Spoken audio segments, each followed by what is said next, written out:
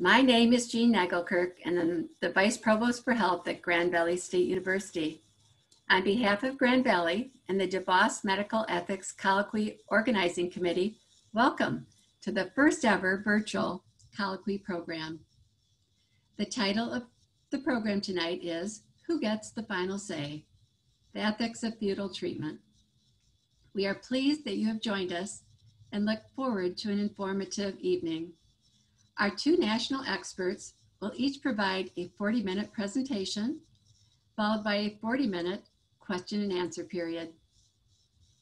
Please put your questions in the question and answer box as you listen to their presentations. Before we begin our program tonight, I would like to take a moment to honor the founder of the biannual colloquy, Dr. Luis Tomatis. It is with a heavy heart that I share with you that he passed away last week. Dr. Tomatis was always a steadfast supporter of Grand Valley and the broader community. He shared the gift of his time, talents, and treasures over many decades, and we will miss him dearly. His late wife, Gretchen Menahar, was a Grand Valley Foundation director, and the couple were regularly engaged in foundation activities and events. Their giving included gifts of artwork and support for the art galleries, the health campus, and the university's endowment. As an advisor to the DeVos and Van Andel families on medical matters and philanthropy, Dr. Tomatis was instrumental in the establishment of this colloquy. He was the founder and a member of the organizing committee and served as its secretary for many years. He actively participated in the committee's work and the selection of topics for programming until his passing. We will miss Luis as a physician who did groundbreaking work in medicine and as a man of integrity and character who helped raise money for health education, scientific, and medical causes throughout our entire community. But most of all, we will miss him as our dear friend. We would not be here tonight if it were not for Dr. Tomatis. Let's take a moment of silence to remember our dear friend and colleague, Dr. Tomatis.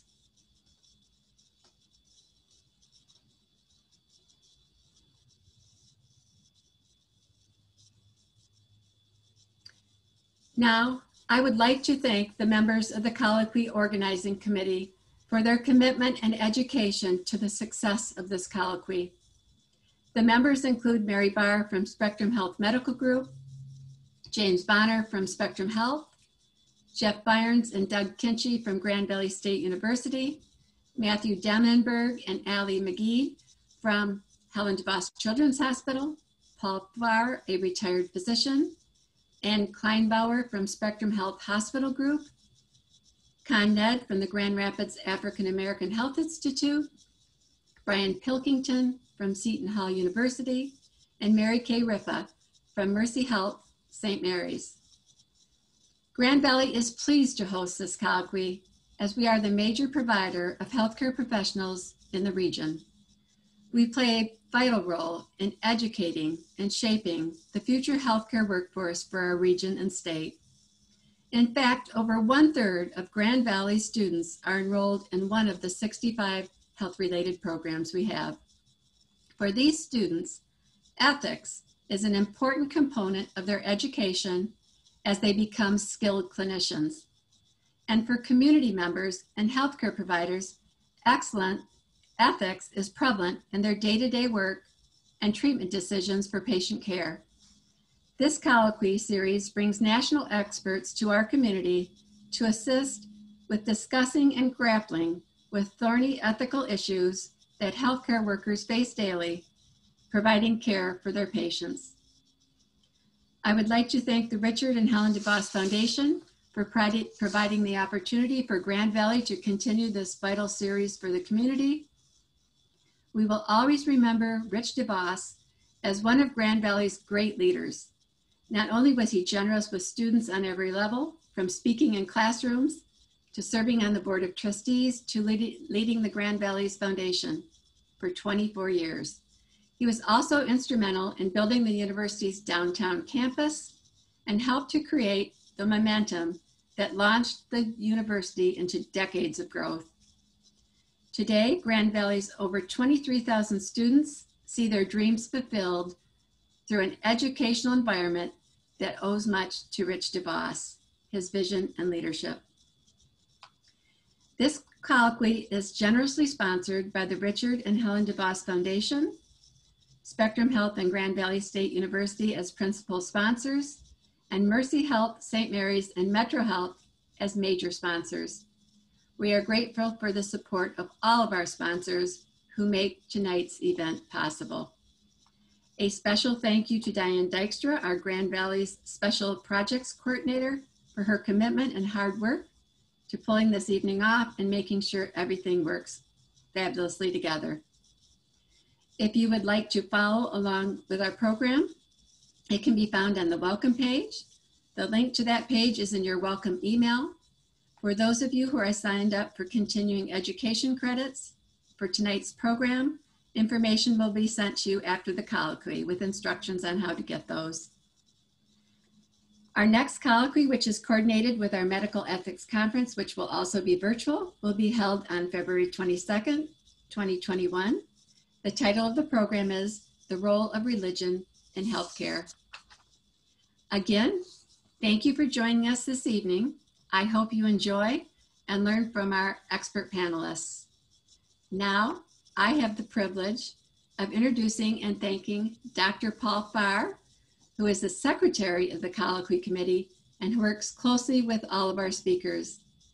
Please welcome Dr. Farr. Thank you, Jean, and I appreciate your remarks so much. Thank you for your leadership and all the wonderful things that you've done to make this possible. As you know, the colloquy idea came up in 2004 when Rich DeVos asked Dr. Tomatis to start an educational symposium about medical ethics, and it was his leadership that got it started. This is the 31st colloquy. We planned to have the 31st in March of this year, but then this COVID-19 came along and we canceled it.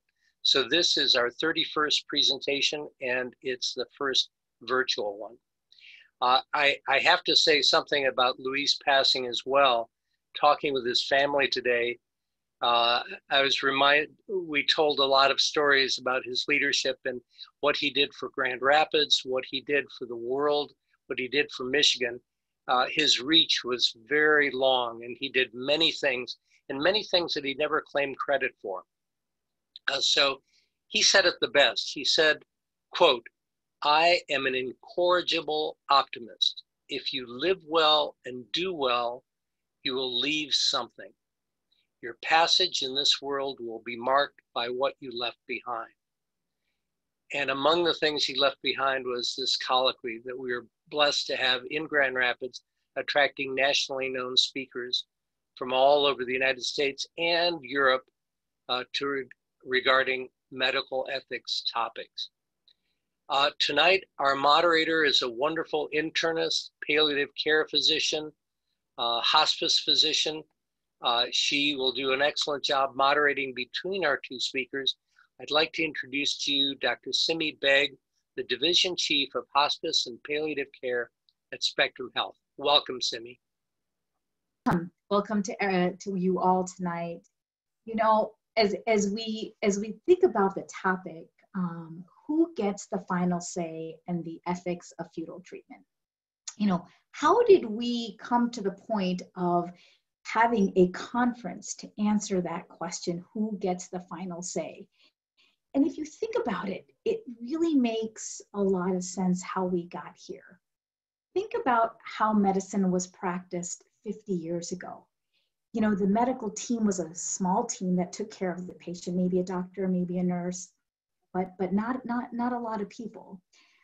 Patients didn't live a long time with chronic illnesses. The treatment options were somewhat limited.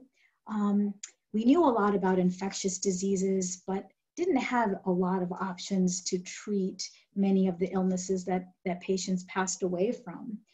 The physician played a very central role in the decision-making with the patients, and sometimes even for the patients. And when that end of life came about, patients were supported the best that we could.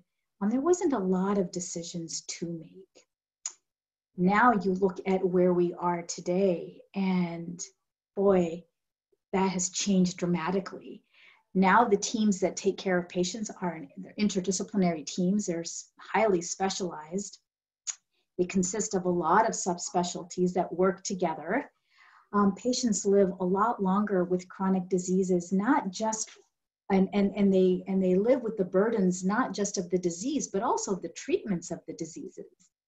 We have a lot more treatment options. You know, you think about the human genome, targeted therapy, chemotherapy, stem cell research, all of these things just did not exist 50 years ago. So the decisions to be made around treatments are much greater. As of right now, there's over 6,000 prescription medications that can be prescribed and over 4,000 interventions that can be offered to patients.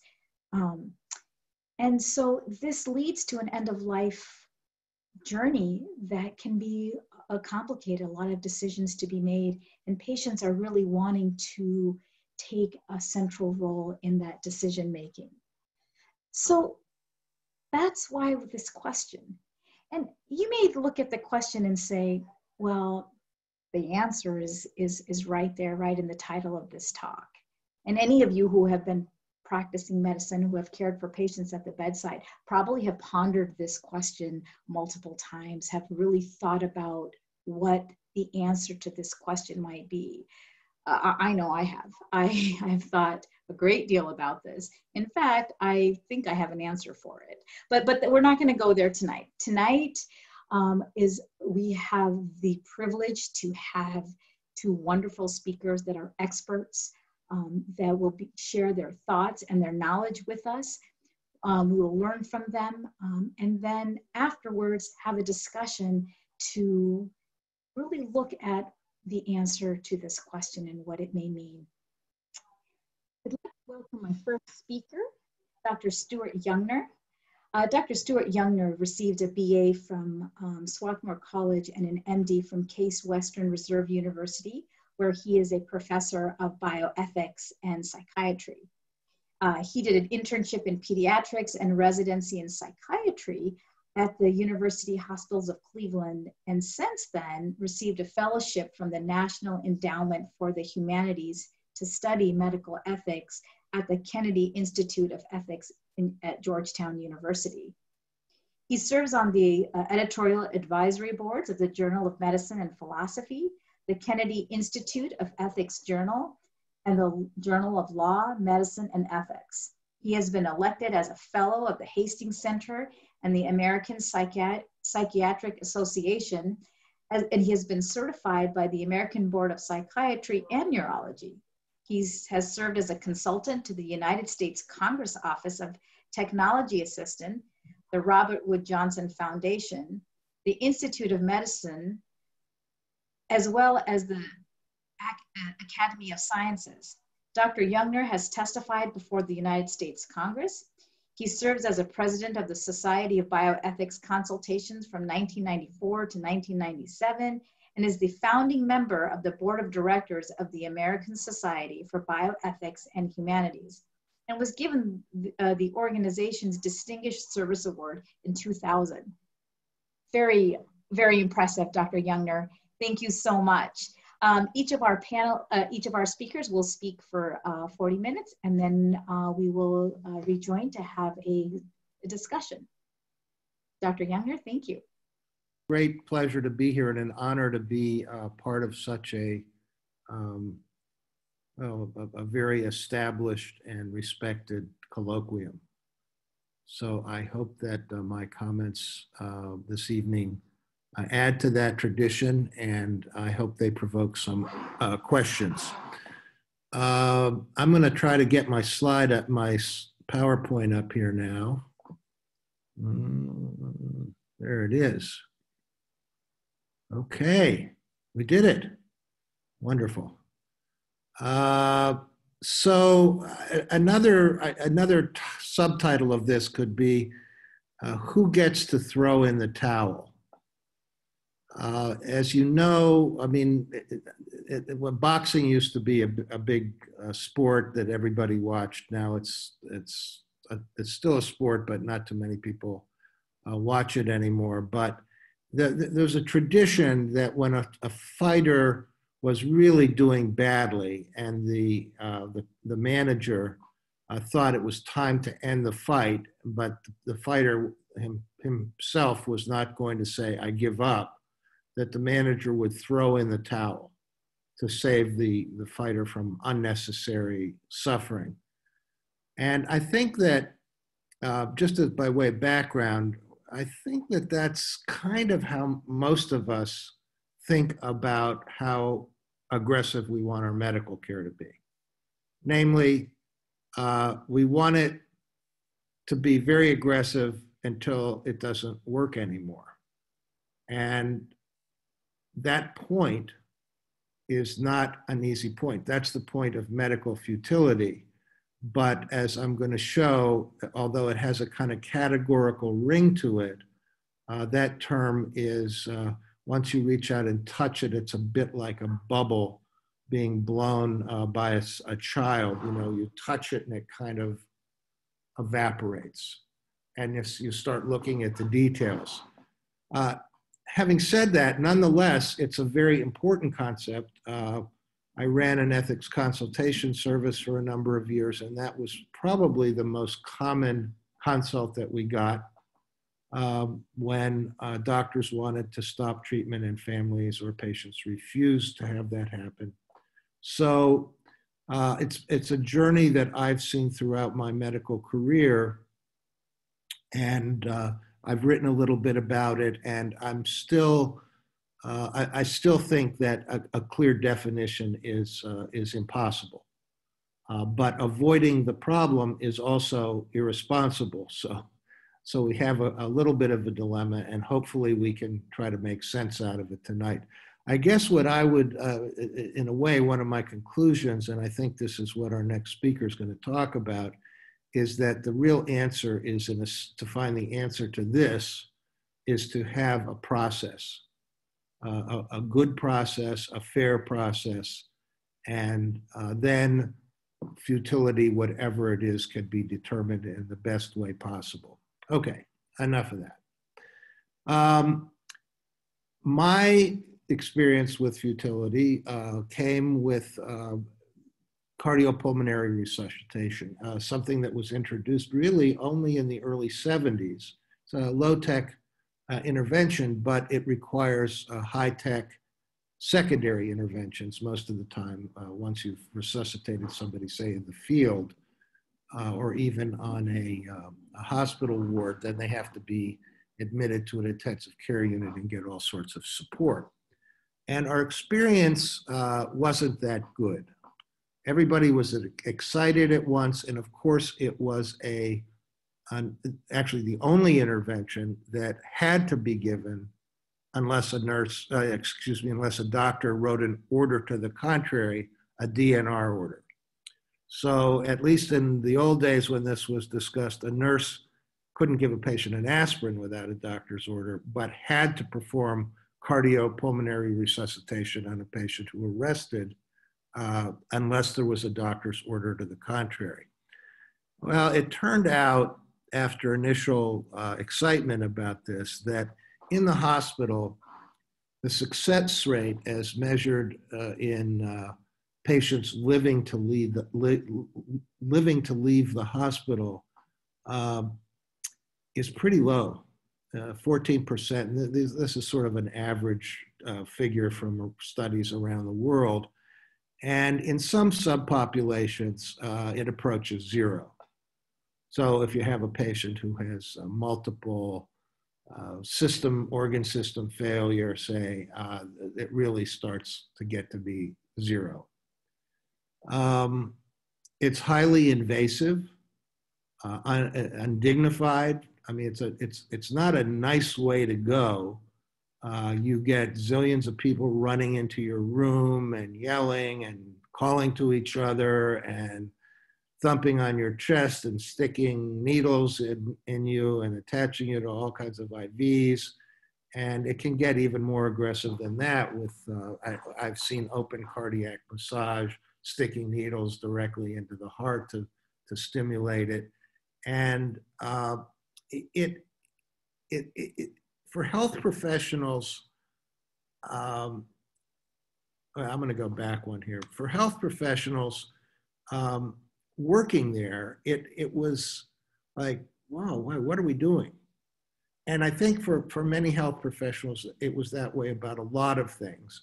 But in terms of our public discussion as a country and our legal discussion, it really wasn't the issue of futility.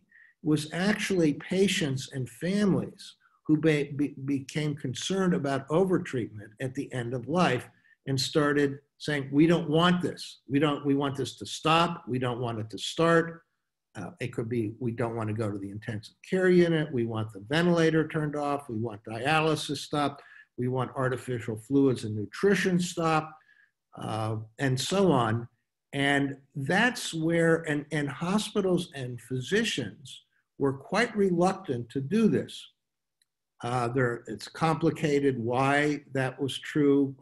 Part of it is kind of, I think many doctors were wedded to the notion of the technological imperative. If you have it, you have to use it. And many thought giving up was failure. Maybe they were worried about lawsuits, but it was really what got our attention is when families started saying no, and doctors or hospitals insisted on treating, and then these cases went to the courts. And over a period of about 30 years, there were many cases, the famous ones, Nancy Cruzan, Karen Ann Quinlan, and eventually the Supreme Court ruled that there is a constitutional right for a competent adult to refuse treatment. It's actually a constitutional right. And so we heard a lot about patients and families' rights and about how paternalism was not a very good thing, that doctors shouldn't make these decisions, and that when you came to things like quality of life and how, when you should throw in the towel, there were so many values involved in those decisions that might be peculiar to a patient and different for a doctor, and that the patient was the one who should make that decision. So that's the background to the futility thing. Advanced directives were established so that people could refuse treatments in advance of a time when they would become incompetent. So the other side of the coin. In the 90s, physicians and nurses began objecting to family and patient demands for resuscitative efforts when chances of success were small. And this is true for other treatments as well. DNR got a lot of attention because it's sort of a dramatic intervention, and if everybody either dies or gets resuscitated if their heart stops. And so it was commonly used. But these debates occurred about many other kinds of treatments. And as I said, usually it started out and got most attention about people wanting to stop and the doctors and hospitals refusing to do that. But in the 90s, the other side of the coin was, it was often the doctors who wanted to throw in the towel and the nurses. And I bring nurses into it because they were very important. And as you know, less true in an intensive care unit, but even true there, the nurses are the ones who are with the patients all the time. And they're at their bedside, they see what's going on, they see their suffering. And so doctors and nurses start saying, why should we resuscitate this patient? I mean, we break ribs, we cause pneumothorax, we know there's no chance this is going to work. Why should we have to do this? And they believed that they were violating the Hippocratic Oath that said do no harm. I think that these sentiments were quite honorable and defensible. They weren't selfish kinds of reasons that people wanted to throw in the towel. And they began arguing that doctors shouldn't offer and could unilaterally refuse requests for resuscitation or other life-sustaining measures that the doctors thought were futile. So in other words, if a patient or a family member said, we want to be resuscitated, we want a resuscitation here, and the doctor said, this isn't going to work and it's going to cause a lot of suffering and indignity for the patient, and we're going to have to participate in that, we should be able to not mention it as an option, or if it's asked for, to say, I'm sorry, we're not going to do it. Not in those words. So others thought this was bad and that, we just established the rights of patients and families to make decisions, and now the doctors were trying to take it away again. So I want to try to shed some light on that debate. First, I'm going to list the things I'm going to talk about. The rationale for futility. Why should we consider, a term like futility to give health professionals the right to stop treatment against family or patient wishes? Then the definition of futility, which gets very interesting, unless it puts you to sleep, but I'll try not to put you to sleep. The difference between futility and rationing, and this is something that frequently gets confused and that I think is a very important point. They're very different things. They have some commonalities, but they're very different things from an ethical point of view. And then the difference between positive and negative rights. So the rationale for futility. Physicians are not merely body mechanics or technicians. Futile, aggressive care harms patients with no benefit to them. And the duty of physicians is to provide a benefit of patients, not to obey their wishes. Patients' rights give patients rights to control certain things, but they can't just tell doctors to obey their wishes like they were technicians in some way, although a good technician wouldn't obey, futile wishes. But I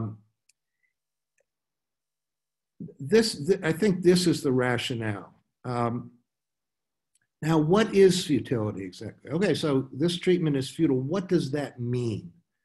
And the person who wrote about this most comprehensively, and I think helpfully, with a couple notable exceptions, which I'm going to share with you, he and I disagreed a lot about this, but I think that his way of framing it was extremely useful. So I'm going to share that with you now.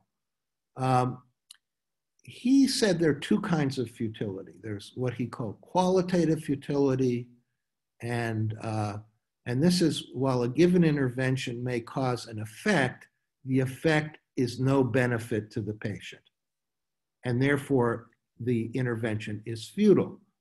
And I'm reminded of a kind of a sarcastic, joking thing that was said about internal medicine physicians when I was in training.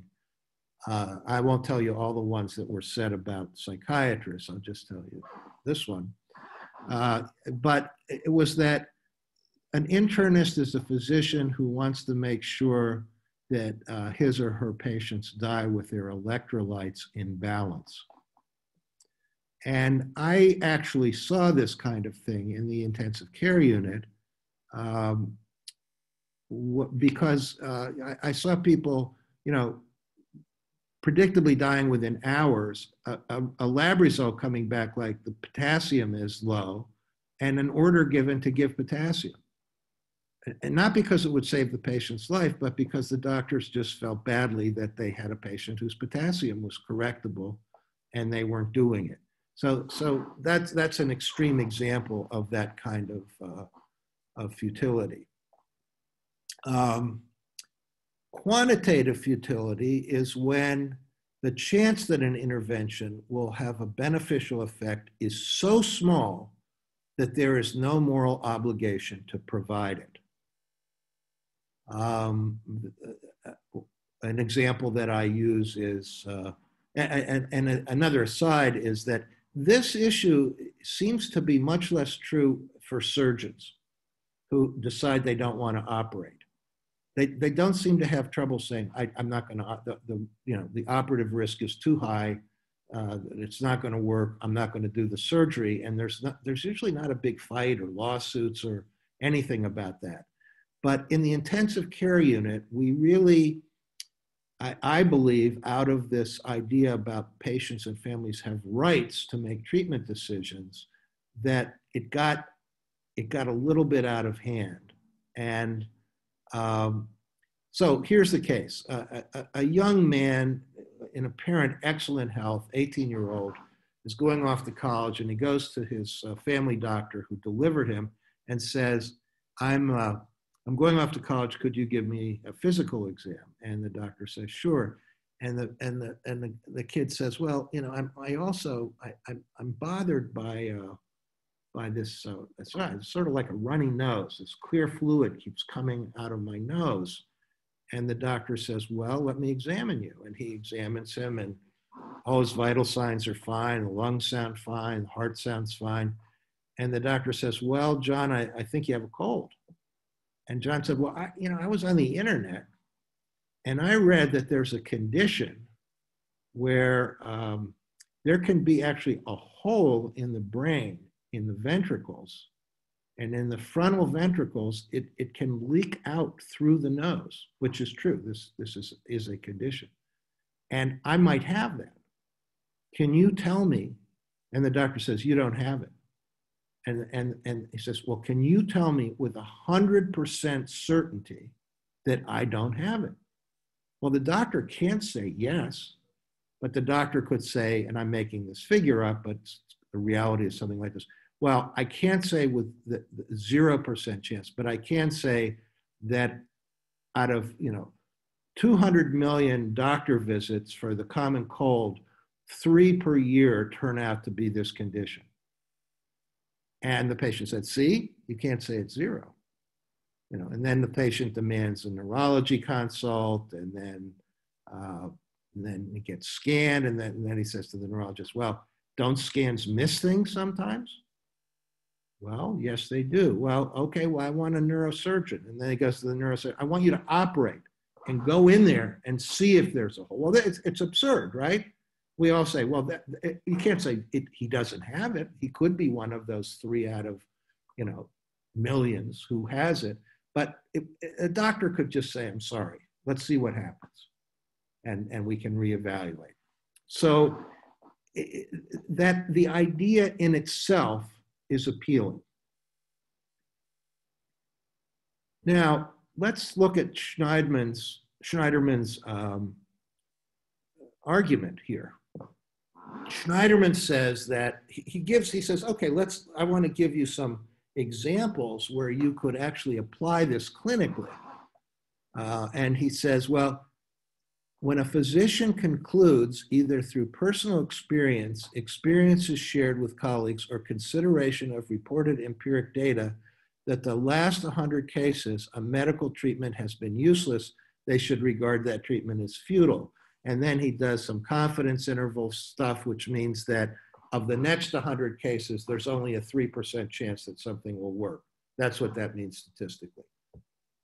Okay, well, first of all, personal experience? I mean, I'm sure there are physicians out there, but do you say right away, well, yeah, I have 100 cases exactly like this, and none of them were successfully resuscitated? No. Sharing experience with colleagues, I mean, that's a very unscientific thing. And I say, well, what about case studies? And that's a better answer. But the problem with case studies is that, again, they don't, if you have a case, all the cases should be the same, and they rarely are. So for example, some of the first studies that came out didn't have adequate numbers of patients. And they concluded things like nobody in this study of 560 patients at Mass General Hospital, nobody with a diagnosis of cancer survived. So then it became a kind of common wisdom not to resuscitate people with cancer, or try not to resuscitate them. And then, you know, a few years later at Sloan Kettering, where they had lots of cancer patients and they could sort of see how they were the same and different, it turns out that that just wasn't true.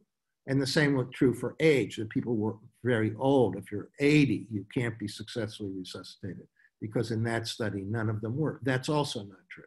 So this is, it's nice in a way, but I think it's, if you apply it, I don't think you can apply it honestly.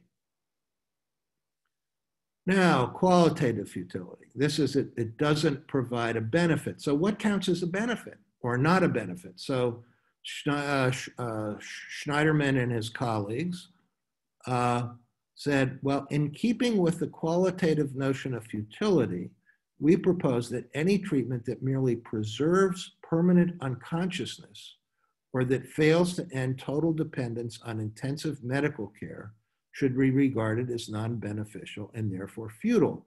So he would say that people who are in a permanent vegetative state or unconscious state, that if their families say, we want to keep him going in a nursing home with a feeding tube, that he can say, no, we're not going to do that because this is not a benefit to the patient. Now, the problem with this is that I have to say that in my living will and in my conversations with my wife, I've told her if I'm ever in a persistent vegetative state, I definitely don't want to be kept alive. And if I am, I will be, if I'm capable of anger, which I'm sure I won't be, I will be very angry at you. But that's me. Studies show that a certain percentage of the population, maybe 10%, does think that life in that state is a benefit. And who is Schneiderman to tell them that they're wrong? And that of course, he claims this. That's the other thing that I don't like about Schneiderman. He puts this under the aegis of medical science, that I've shown by medical science, and I'm a doctor, I'm a medical scientist, that this is not a benefit. Well, that's just not true. And then the other one is dependence on intensive medical care. So I know Larry, and I have lunch with him occasionally, or I did a long time ago. And so I said to him, so what if you have a patient who's, say, chronic obstructive lung disease and is in for the third time with pneumonia, and they got him off the ventilator the last 2 times, but they're not going to get off this time, but they're awake. Their family visits them, they watch television, and you say to them, you know, your life isn't a benefit to you, so we're going to turn off your ventilator. And the patient says, well, actually, I'm not ready to die. I want my family to visit. I want, you know, the Browns are pretty good this year. I want to watch them. What are you going to say to him, Larry? And he says, well, in that case, you can make a physician exception. Well, there we are back to paternalism. I don't want somebody telling me whether or not my idea of a life worthwhile living is right or wrong. And so I really think this is my opinion, that this is not acceptable. Now, I could see when we talk about rationing that a society could say it's not, you know, it's a waste of our resources. We have limited resources, and keeping people alive in persistent vegetative state is not a good use of our resources. But you realize if anybody tried to say that politically, they would be killed. I mean, it's not something that is feasible political to say politically that 10% of the population's views on something, especially because they'd probably be religious views, and even people who didn't share them who believe deeply in religious freedom would be very upset by it. So I think it was a nice try, and he helps us, gives us a way to talk and think about it, about what chance is a chance worth taking, how bad does quality of life have to be before it's not a benefit. But I think there's a problem with saying that doctors have special expertise to decide that. That's my view. Okay, let's go on. Futility and rationing. I'm going to just look at my watch here so I don't commit some terrible faux pas. Okay, I see 14 minutes left. Futility is an intervention. So what's the difference? Futility is an intervention that actually will not achieve a beneficial goal. Okay, so it will not achieve the goal. Rationing, an intervention will achieve a beneficial goal, but must be denied to some people because there isn't enough of it. That's what rationing is.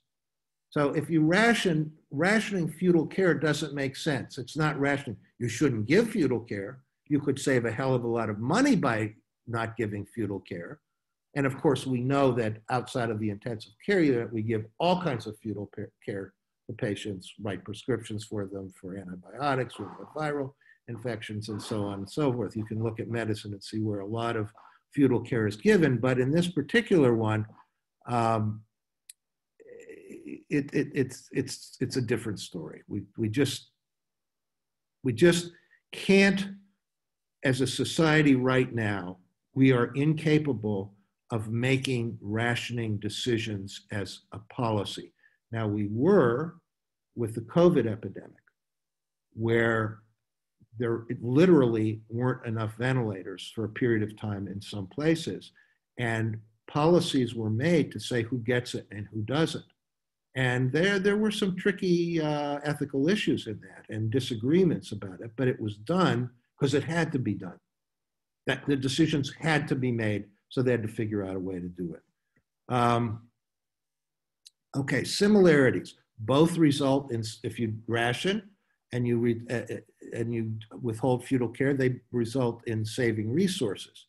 But the differences are that futility affects individuals and rationing affects populations of individuals. If you're going to say PVS is not something that is worth our spending our money on as an insurance company or a society or a hospital system, then say it. Then say it and see what happens. Or have a vote about it. Or advertise it. But Schneiderman's idea that, I mean, it would be wrong for a doctor in an individual case where the hospital doesn't have a policy to decide, well, you're in a PVS, so we're going to stop care because I'm the doctor and I know this isn't a benefit to you. Or I'm going to, you like watching television, but this isn't a benefit to you. You have to have, in other words, futility is kind of a private thing. This isn't going to work. Whereas rationing is, it is going to work, but we think it has lower priority. And then it becomes very, very political. Very, very political. It's about allocation of resources. Who should get it?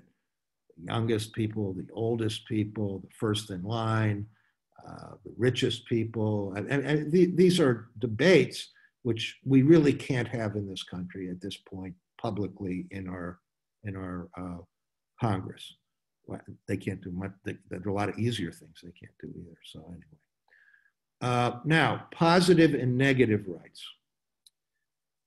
The part of the problem with the futility debate and people who said that doctors really don't have a right to deny futile treatment is the difference. Negative rights are the right to be left alone. And they're very strong in libertarian-oriented countries like the United States. So most of our constitutional rulings are about negative rights. You can't do this to me. And certainly the refusal of treatment is one of them. You can't touch my body without my permission. So it's a right to be left alone, and it's a negative right. And they're stronger than positive rights. A positive right is a right to have something done to or for you by someone else. I have a right to this. And in our country right now, we're kind of ambivalent about whether healthcare is a right that people have a positive right to. There's certainly not wide agreement about that. Now, more and more, there are categories of patients who, in fact, do have a right to healthcare. You're over 65, you have a right to Medicare, and there are certain categories of children or families with children who can get Medicaid, but it's not everybody. And let me give you an example of how I think this is absolutely crazy in this country, but I don't know how it's going to change. So let's say that there's oh, by the way, if you show up in an emergency room and you're very sick, they have to treat you. I can't remember if that's EMTALA or what that law is, but that's in the last 20 years or so, because people used to just put them in cabs and say go someplace else. But yeah, so that's a positive right. If you show up in an emergency room and you're dying of heart failure and you're not breathing well, they have to admit you and put you in an intensive care unit. Okay, but let's say that you're a 50-year-old woman. You have 2 jobs, none of which has insurance. You have adult or teenage children that you're trying to help. And on a day off, you're at the mall, and lo and behold, there's a table there with people from the local hospital saying, free blood pressure examination. So the woman says, yeah, what the heck? I feel okay, but it's free, I'll do it. And she gets her blood pressure taken, and it's the person taking says, oh my God, your blood pressure is really high, it's sky high. And the patient says, well, I feel fine. And the person says, yeah, but that's the problem with blood pressure. It's a silent killer. What do you mean killer? Well, it can wreck your kidneys, your heart, your brain. Well, is there anything I can do for it? Sure, they're medicines. Do I have a right to those medicines? No.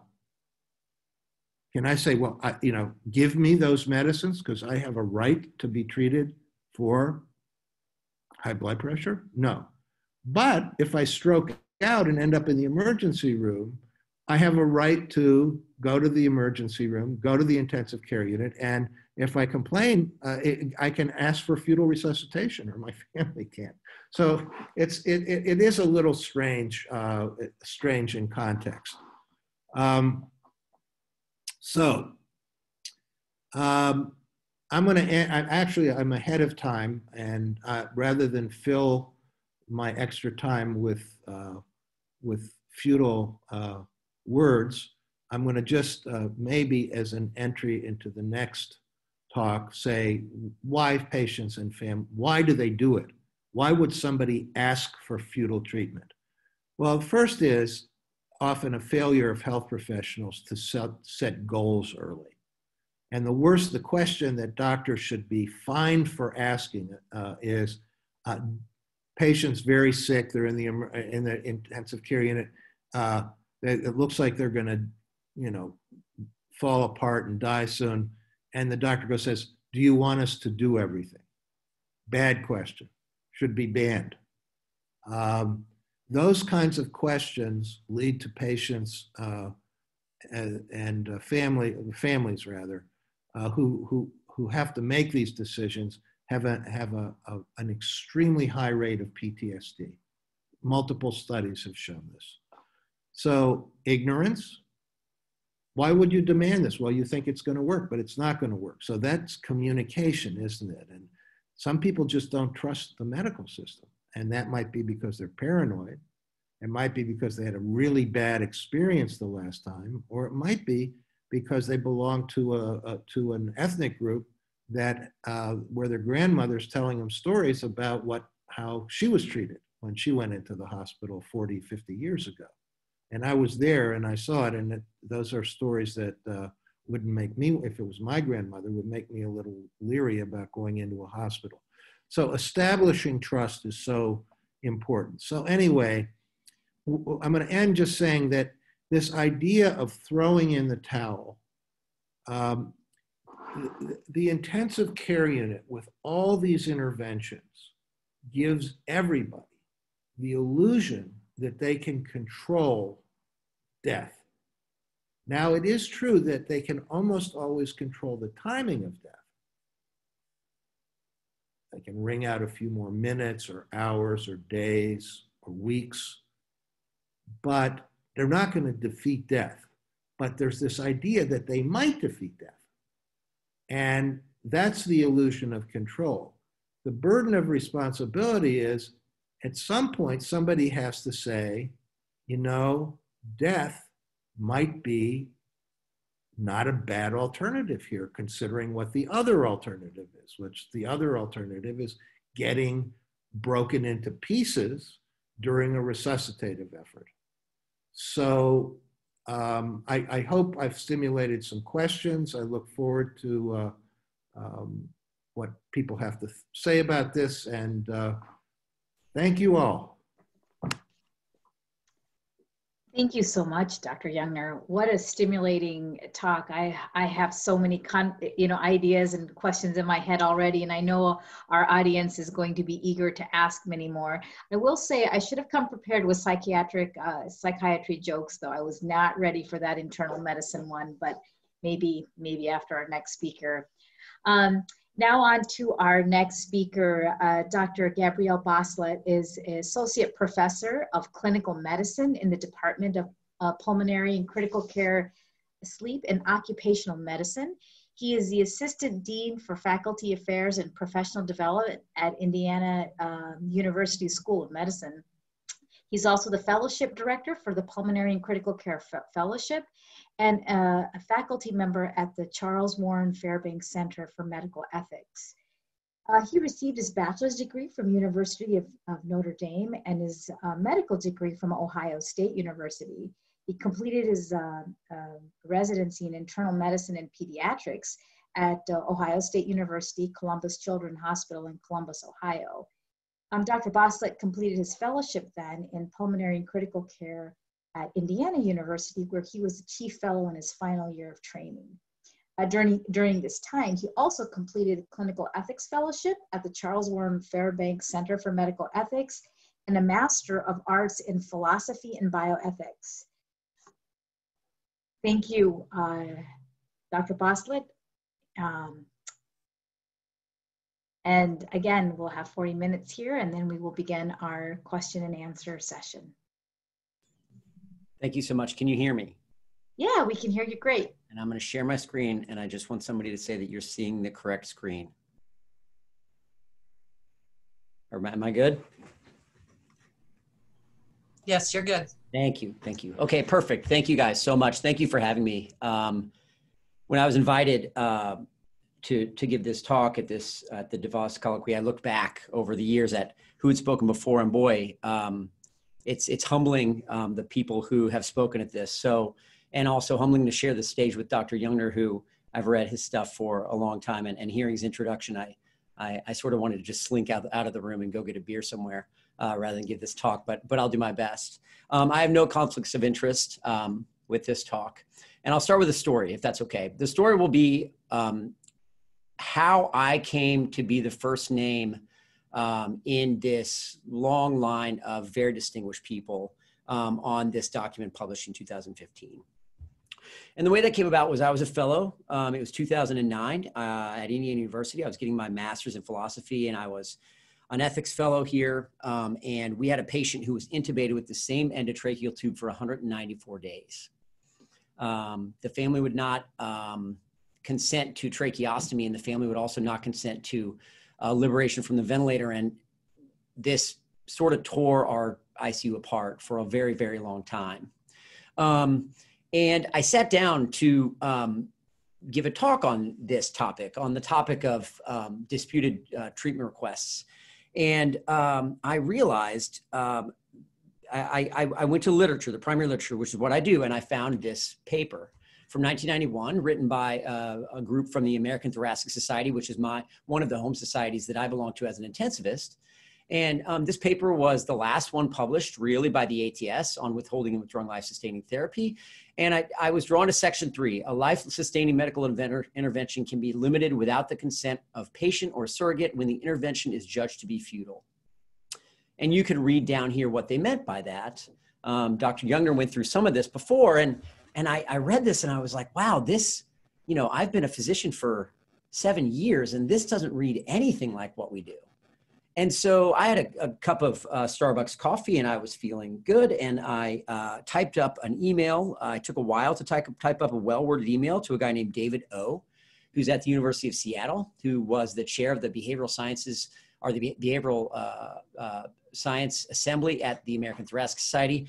And I sent it off to him and I basically said, hey, you know, we should look at this again because this is almost 20 years old. This was 2010 at this time. This is almost 20 years old, and why don't we do it on update 2 decades on and kind of take a look at get some smart people together and take a look at this again. And I sent it off, and nothing happened. I didn't think about it again, and weeks went by, literally weeks went by, and I had forgotten that I'd written the email.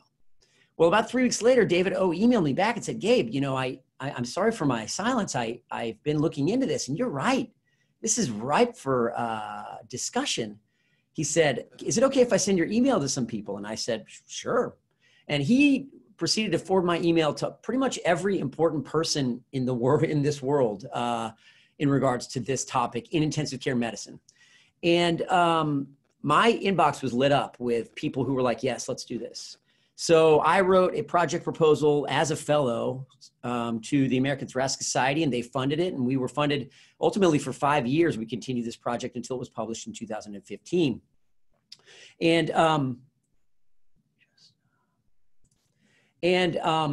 so what I'm going to talk about today is really the substance of this paper. And I'll have a little detour in the middle in regards to communication. And when you talk about disputed treatment requests, there's really a differential diagnosis here, right? So if someone asks you for something that the physicians don't think that they should provide, that, you know, in medicine, there's such a thing as a differential diagnosis, which is when you have a set of things that are presented to you, what are all the things that could be causing that? And so I'm going to talk a little bit about the differential diagnosis of conflict just very briefly on the next page. And then I'm going to talk really about communication as the cornerstone of avoiding and solving these issues. And I was pleased to see Dr. Youngner's last slide there, where he talked about why families request futile therapies. And I noted that 4 of the 5, failure to set goals, ignorance, mistrust, and confusion, all are solved with good communication. The only one that maybe isn't was the illusion of control and the burden of responsibility. So we'll talk a lot about communication as a cornerstone, and then I'll really delve into sort of the nuts and bolts of the pragmatic document that we try to put together and compare futility versus what I call potentially inappropriate, or we call potentially inappropriate treatments, and then legally prescribed or legally discretionary treatments.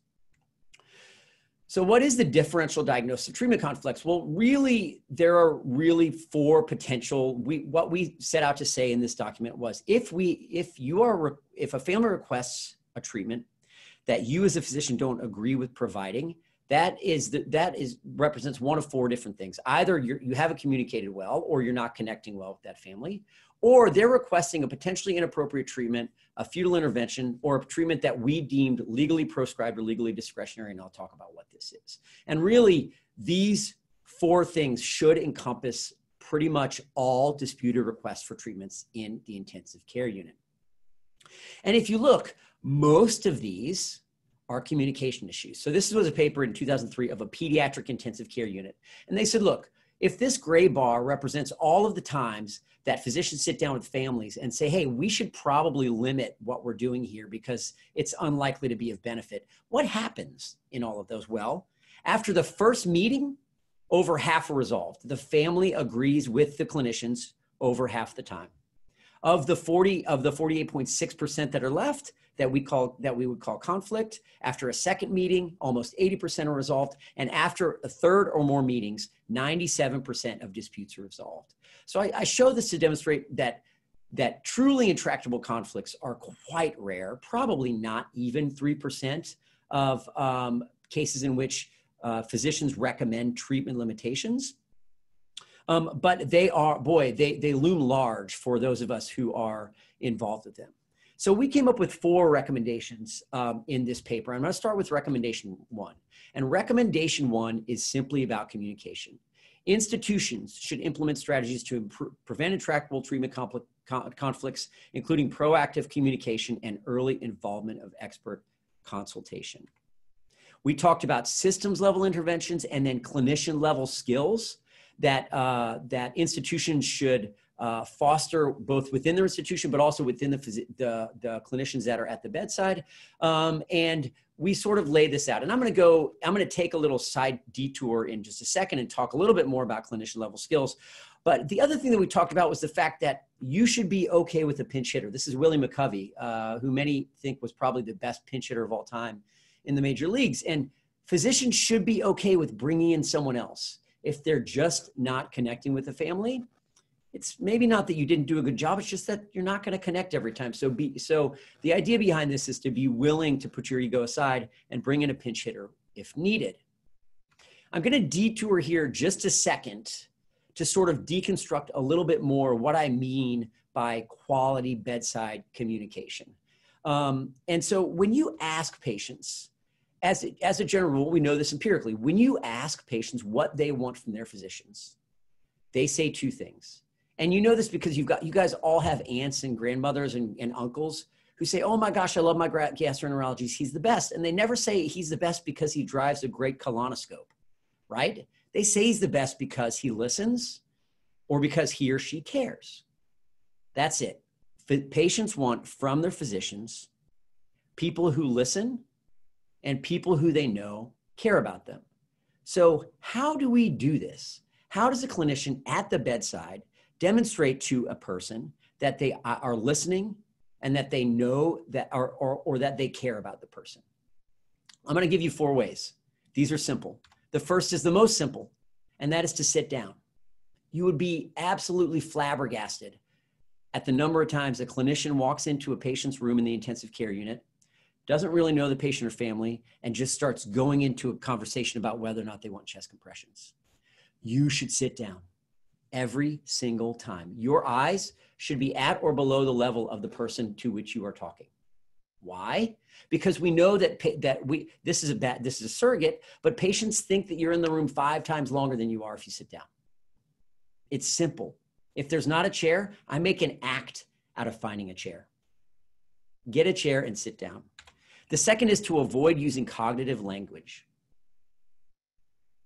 Any difficult conversation has 3 channels: a cognitive channel, an emotive channel, and a meaning channel, and physicians love the cognitive channel because we were boiled in it for at least 4 years. And it sort of becomes the only channel many of us are able to talk on. But the emotive and meaning channels are much more important in these conversations most of the time. So how do I know that using cognitive language doesn't work? Well, as Elie Azoulay did a great study in Europe several years ago where he literally took the ICU physicians in his ICU and said, look, I'm going to do a very simple study. When you go into a family meeting with the family, I'm going to have my research assistant grab that family immediately after and ask the family 3 things. What's the diagnosis? What's the prognosis? And what's the treatment of their family member? More than half the time, family members were unable to relay all 3 of these things. Families, when things are difficult and when conversations are hard, just aren't in their cortex. They're in their amygdala. And learning to speak to an amygdala is super important. The next 2 tactics get at speaking to the amygdala. One is just to talk less and listen more. We know this to be true. We know that patient satisfaction scores goes up the less we speak as clinicians. This has been proven in intensive care unit settings and in primary care settings, both. And so what do? We speak 71% of the time when it's measured. Especially in difficult family meetings in the intensive care unit, we should be doing everything we can to flip this around. This is extremely hard for physicians who like to be on a soapbox for the most part. And the last tactic, the 4th tactic I'm going to give you is to use unburied empathic statements. Anyone who's gone through communication skills training as a physician has often heard of nurse statements. These are just ways to sort of use empathic statements, But using unburied empathic statements is important. Saying things like this, I can see how scary this is, without following it up with a, but we have to make a decision, just throwing that out there is what we term an unburied empathic statement. We are very bad at this as physicians because we like to fix things. And any conversational tactics that aren't moving toward fixing things, we don't think have much utility. But when conversations are hard, these statements have more utility than almost any other. These are 4 tactics. You can't learn these tactics by sitting here and listening to me blabber into a webcam, or watching it on a screen, or even hearing me blabber it in person. It still wouldn't work. The only way you can do this is by practice. So I have no conflicts here. I don't work for Vital Talk, but if you're interested and you're a physician, Vital Talk, I think, is the gold standard for learning communication skills, bedside communication skills. It is wonderful. So I'll give a pitch. So that's just a little taste about bedside communication and some very simple tactics to do it well. And if this interests you at all, you should look into trying to get a Vital Talk course, or a lot of places are doing their own stuff that is really good. So I'm going to dip back into the document that I wrote. I'm happy to take any questions at the end about communication skills, but I think, I'll be honest with you, I could give a talk for an hour just on communication skills. And I think this is far more important than the stuff I'm going to talk about here in a second. So Dr. Youngner did a terrific job of really contextualizing everything that the group that wrote this document was immersed in when we sat down to write this document. And so if you've done a good job of communicating, then you're left with these 3 things. There's actually 4 here, but I'm going to talk about 3. These 3 things on your differential diagnosis: futile interventions, legally proscribed or legally discretionary treatments, or potentially inappropriate treatments, which is what we called the vast majority of these. And we had drop dead arguments amongst the committee about what we should do with the F word, futility. Because the fact of the matter is, and Dr. Youngner did a terrific job, so I eliminated a bunch of slides actually as he was going through his stuff, because the problem was in the 1980s and 90s, we tried to define it about 100 million ways. And Paul Helft and Mark Siegler and John Lantos did a great job of summarizing that in this paper from July 27th of 2000, where they talked about the rise and fall of the futility movement and the fact that that because we couldn't agree on a definition meant that futility did none of the heavy lifting that we wanted. And most of the committee that I worked with on this document agreed with this. And so there were those on one side that wanted to not even use the word futile in this document. And there were some on the other side of this committee that wanted to really make futility as the cornerstone of this project. We decided to make communication as the cornerstone of the project, I think much to its benefit, but we also minimized futility a very good bit. We used the term potentially inappropriate to describe those treatments that have at least some chance of accomplishing the effect sought by the patient, but that clinicians believe that competing ethical considerations justified not providing them. Now, if you paid close attention to Dr. Youngner's talk from before, this is pretty commensurate with one of Schneiderman's definition, his I believe, quantitative definition of futility. And we decided to get rid of the word futile because we just didn't think it did the heavy lifting that we wanted it to do. And we called futile treatments those which could not achieve its physiologic goal. Now, what does that do? That means that futility turns almost essentially only on medical facts and judgments, which are clearly within the purview of clinicians, and treatments that are potentially inappropriate, which are those that clinicians feel should not be provided, turn both on medical facts and judgments, but also on values and notions of the good, which brings about an ethical complexity that makes it a lot different than treatments that we call that fit within our definition of futile. So then if we're calling potentially inappropriate a treatment which has a chance at achieving the goal, but which clinicians feel should not be provided, who should decide? Well, if you're a physician, you agree probably that surrogates should not have unilateral decisional capacity. And Dr. Youngner touched on this before, so I'm not going to go into this a ton, but there are really strong emotional challenges to foregoing life-prolonging treatments for a loved one. We just don't want to lose those that we love. And there's no positive right to interventions that are considered outside the boundaries of accepted medical practice. If there were, then it relegates me, an ICU physician, as simply a technician.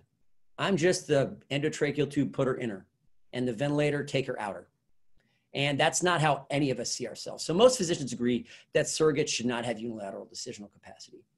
I'm also going to make the argument that it can be very problematic to make a single bedside clinician a unilateral decision maker as well, for the 3 reasons listed here. I'm going to talk about these 3 reasons in a little bit more detail. The first is undue variation.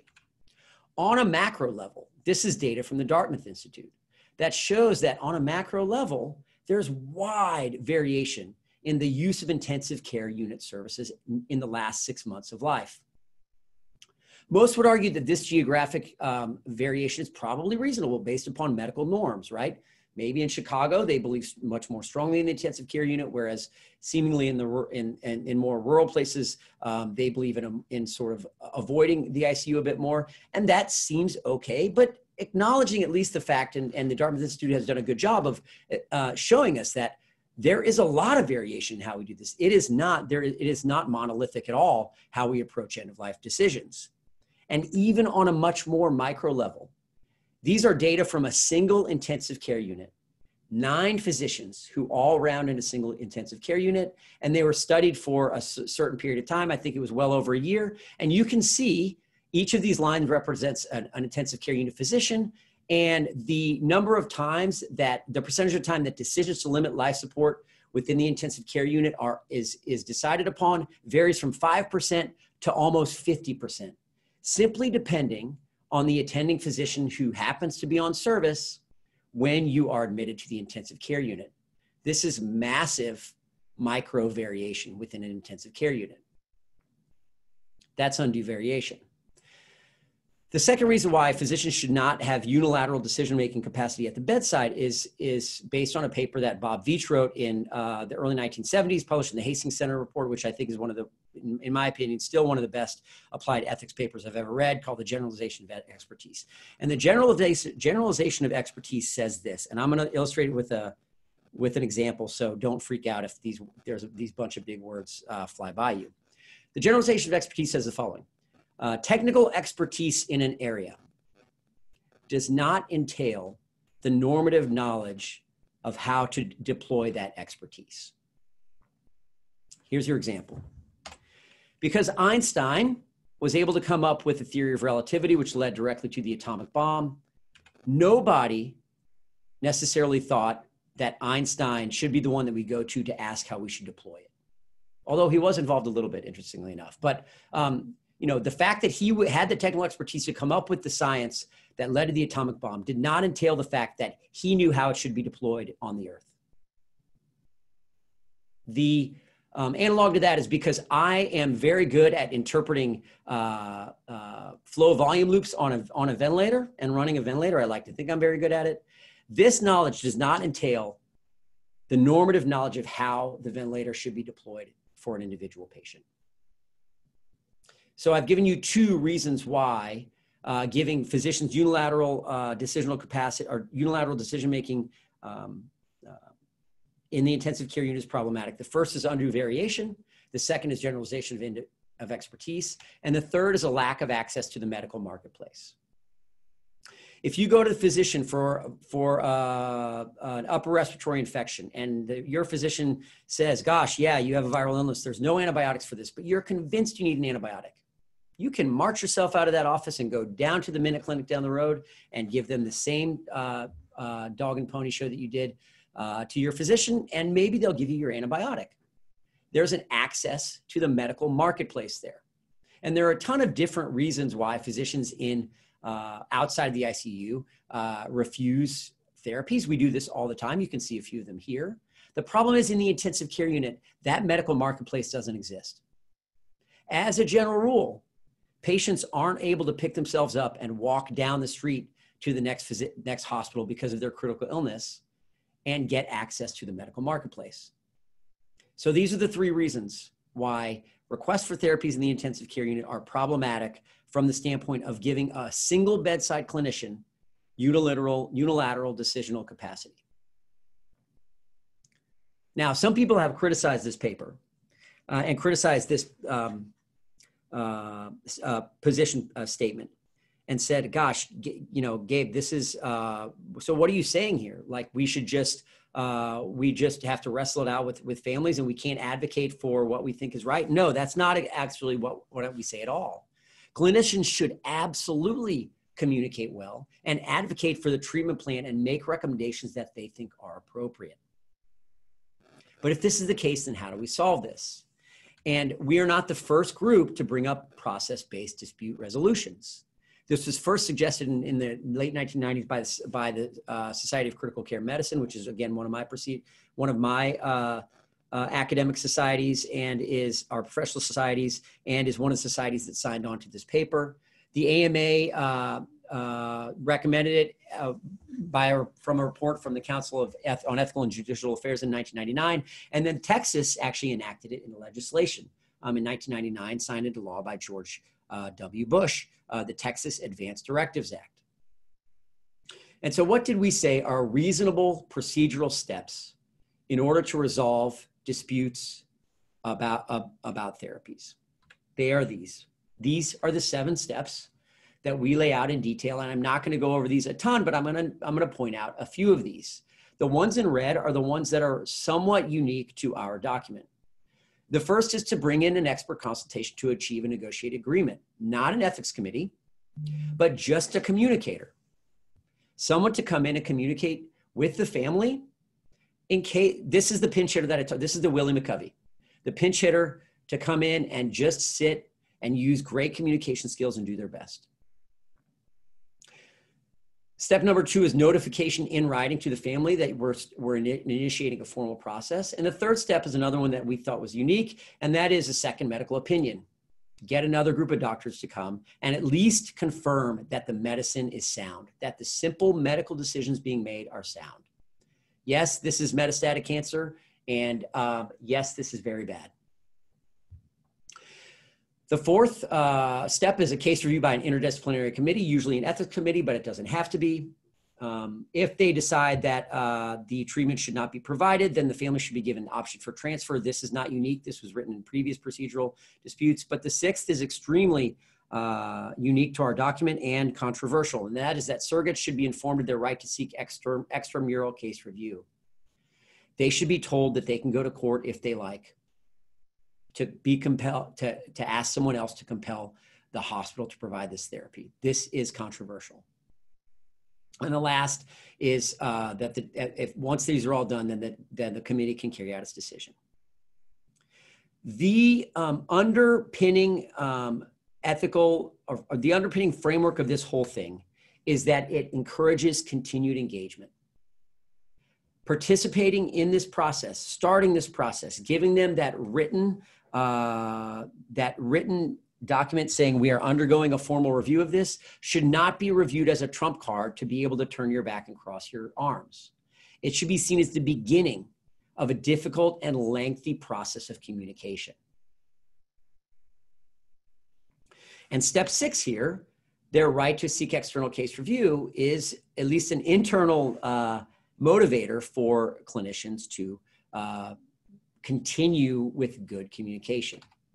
Why should we allow judicial intervention? So Doug White and Thad Pope, who were co-authors of mine on this document during the writing of this document, published this in JAMA and said that there are really 3 reasons to have judicial intervention on the table. The first is that it encourages continued communication between families and treating clinicians.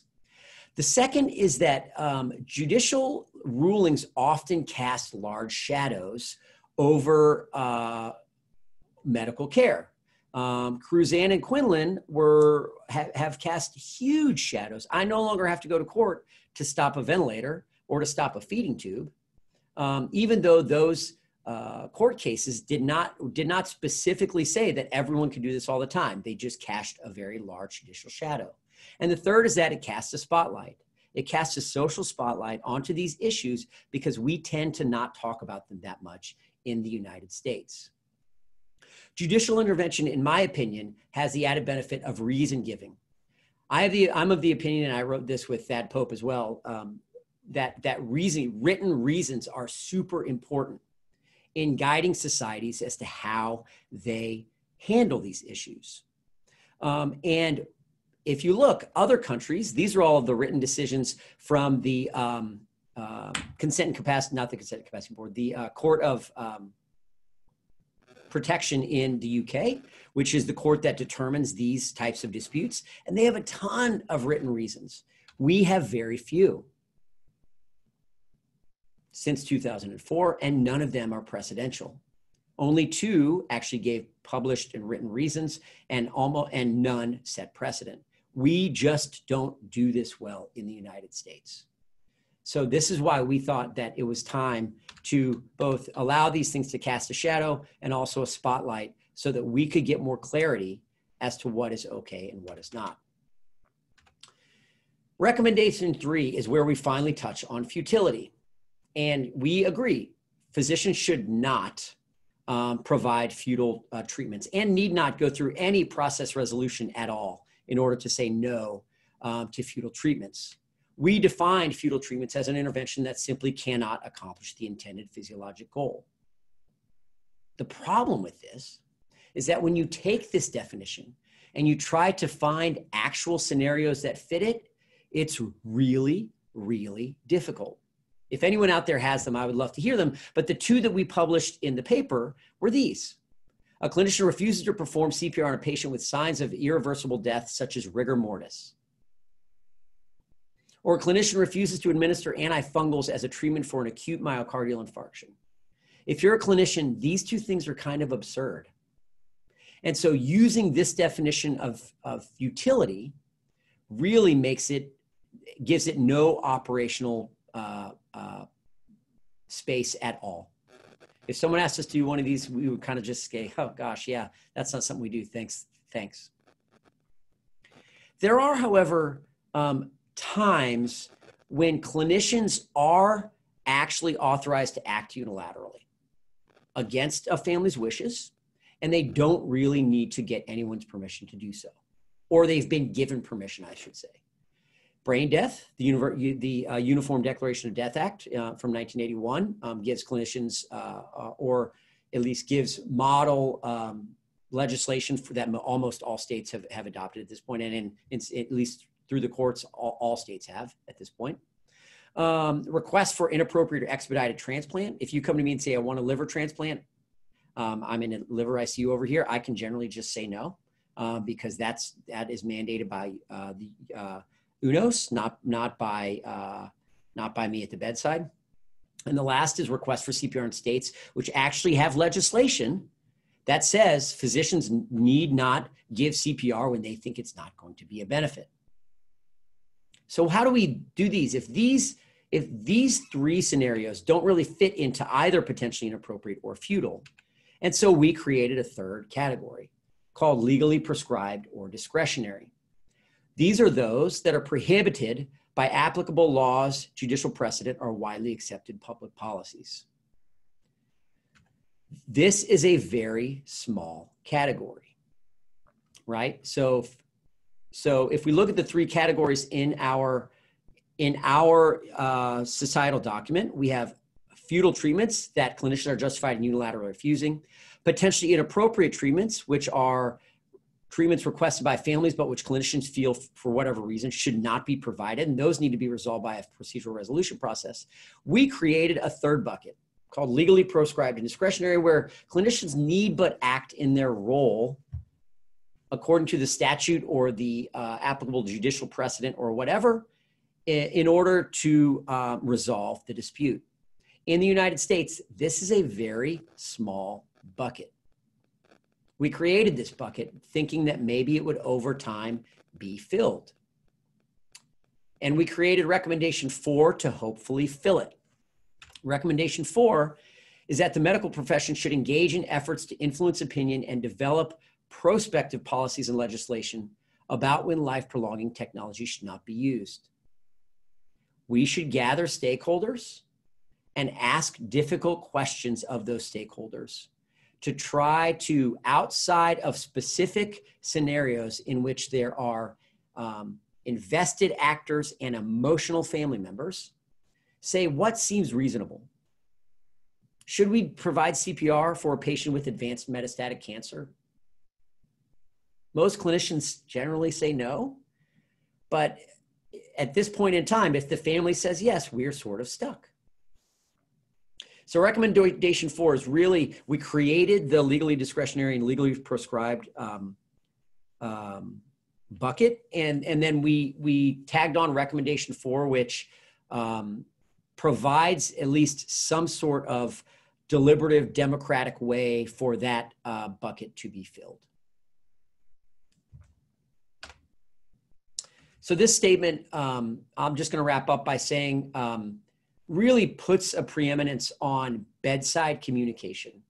And I will just go on record as saying, I don't think that medical schools and residencies do nearly enough to teach training physicians how to communicate with others. We were doing a better job than we did now here at IU. We have our kind of our own local version of Vital Talk that we have rolled out to places that want it and need it. It's just expensive and hard to get funded. But we need to do more of this. This statement brought together the 5 largest critical care societies in the world to kind of try to harmonize definitions and a resolution process.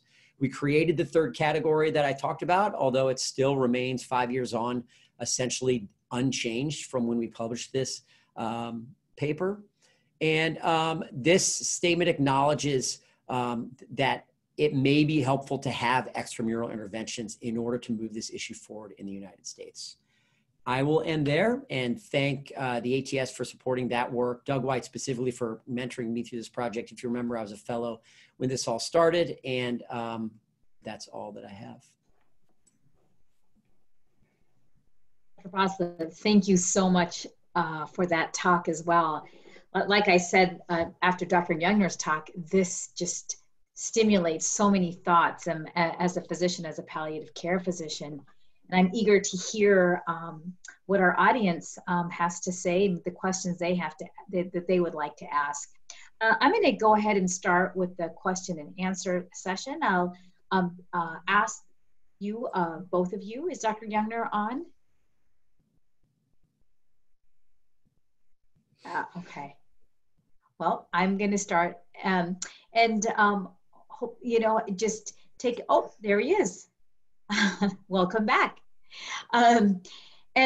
Just take a minute or so to answer the questions. If I ask one of you specifically and the other has a comment, please don't hesitate to give in your input. I'm going to start off by a little bit of a question, a legal question. We have an attorney in the audience who,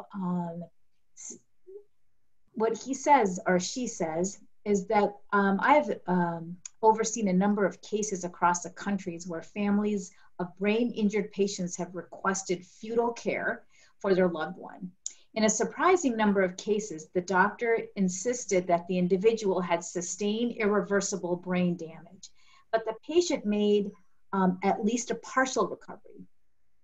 Where can I find data on the percentage of patients who survive after receiving this futile care? Or is it considered futile only after the patient dies? Dr. Boslett, do you want to take a stab at that question? No, I'm just kidding. So yeah, this is really difficult. So we've sort of shot ourselves in the foot, in my opinion, and Dr. Youngner may disagree, but there was a period in time where we tried to put a hard, I'll talk about brain death for 1 second, but we try to put a hard line in the sand and say, look, brain death patients cannot survive. Their entire brain is dead and their body will break down, and it is only a matter of time before they will die. I think that we have enough cases now to know that that just isn't true. If you even look at the Jahai McMath case from California, she lived for, I don't know, 3 or 4 years after she was declared dead. Didn't interact with her environment. She was completely dependent upon technology for that life. I use the word, she lived for 4 years, and that's controversial, but her body was there for 4 years. So this notion that even brain death is provide some sort of hard line in the sand is difficult. If you look at the data of patients who have who suffer a medical anoxic injury, not a traumatic injury, those are different, but a medical anoxic injury, about over months and months and years, about 5% of those patients will have some sort of neurologic recovery. Now, that doesn't mean that they're going back to work as an accountant, or that they're even able to care for themselves at all, but that their neurologic status 2 years on is different than it was when they were prognosticated upon 2 years before. 5%. And so giving these sort of absolutist answers to what's going to happen to my loved one who suffered this terrible anoxic injury is problematic, just because we're really bad at predicting. And we get ourselves into the predicaments that the question asker brought up, right? I've had multiple, now we have these stories now, right? That we just heard about. I have multiple patients who've been told they have irreversible brain injury that showed some sort of recovery. Yeah, it does happen. Often what we do a poor job of communicating the fact that the most likely scenario is abysmal, and the best case scenario is still often abysmal. But we use this absolutist language to say they will never recover. And then when they do, even to a tiny extent, that is grabbed onto as the fact that the clinicians were wrong, and they were destined to be wrong in that position. So yeah, that's a problem. And there are no real data. There are no real great data to say the patient in front of you is going to be one of those 5% who show some recovery. There are no prognostic signs that we can do that. So I can show you data that 5% may recover over 2 years. But what I can't tell you is that if it's person X laying there, whether they're going to be in this camp or this camp. It's just really fraught. Yeah. Dr. Youngner, any comments you want to add? Oh, Dr. Youngner, you're on mute. There we go. I think that brain death is a special example. Brain death is filled with lots of other kinds of problems. But somebody who has been accurately diagnosed as brain dead is never going to wake up again. I don't think there's ever been a case where they woke up. Now, it was interesting when that Dr. Boslett referred to the patient as being brain dead and they died later, which as a psychiatrist tells me that he doesn't really think they're dead. And most people don't, actually, because that's a common mistake that's made. But with brain death, there are patients who have been, the common wisdom was that they would suffer cardiovascular collapse within days of the diagnosis, but it turns out that that's just not true, and that they stabilize with good intensive care so that they really don't need it anymore. Mm-hmm. And there's a case of a kid who became brain dead when he was 4, who lived for 20 years after that. Lived, I don't know, whatever this means, at home. Now, he was on a ventilator. He didn't recover his ability to breathe for himself, but he didn't need anything else except feeding tube. He didn't need an intensive care unit. He never woke up. And actually, when an autopsy was done, and he had a brain that was completely calcified. It was as big as a fist, and there was no living tissue in it. And so, was that care futile? I mean, the mother didn't think it was futile. She had him at home. Right. But, I guess. But the point is, are we going to? I mean, at some point, we have to take seriously things that are so poor quality of life that it's not a benefit. I mean, it's hard for me. I mean, PVS, I'm willing to give the 10% or 15% and think that's worth going, sure. But should we keep people going because somebody thinks that somebody without a brain at home is worth it? Those are very difficult questions. It turns out that if parents fight hard enough, they're often hospitals give in because they're worried about bad publicity. And I hope that my hospital won't do that. Okay, go ahead, sue me. for stopping a respirator on somebody who's legally dead. I mean, sue me. But hospitals don't think that way. Let's avoid the whole thing. Right. It does get very tricky. And this kind of leads to my next question. Again, Dr. Youngner, I'm going to direct this to you. You know, is there a risk of systemic oppression when employing this kind of rationing of futility of treatment? How can rationing of futility of treatment? I don't. Those are two different terms that mean two different things. So what's the? So the question is that when physicians are participating in what is futile, is there a chance of providing inequitable care, that perhaps there will be some implicit bias that enters on the physician's standpoint? They might provide futile care to this kind of patient, but not that kind of patient. Correct. Yeah. What are your thoughts about that? Maybe I'm not aware of any studies, and maybe Dr. Boslett is, but I'm sure it's true, because we're all biased in ways that we do or aren't even aware of. But I don't think that comes into it. I think it's just the doctor's view of things. Right. That's a very tricky question, because you're right. Humans are biased. Dr. Boslett, any light you can shed on that, your experience? Or yeah, the first thing I ever published was in 2009, and it was a letter to the editor to the Journal of Perinatology, and it was in regards to a paper looking at the use of the Texas Advanced Directives Act in children in their first year of life. So it was basically looking at it from a neonatology lens.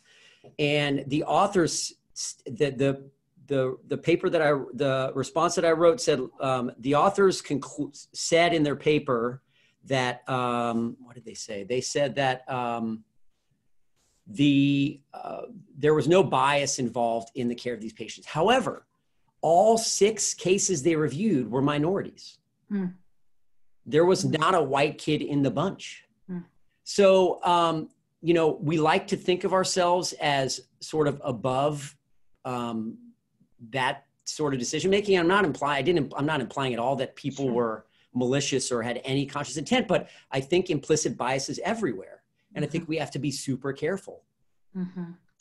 Yeah, that's challenging. I mean, I know that in medical schools now and in residencies, there is more training around that issue, but certainly that is something that we really have to be cautious of. Dr. Boslett, what is your opinion on partial codes?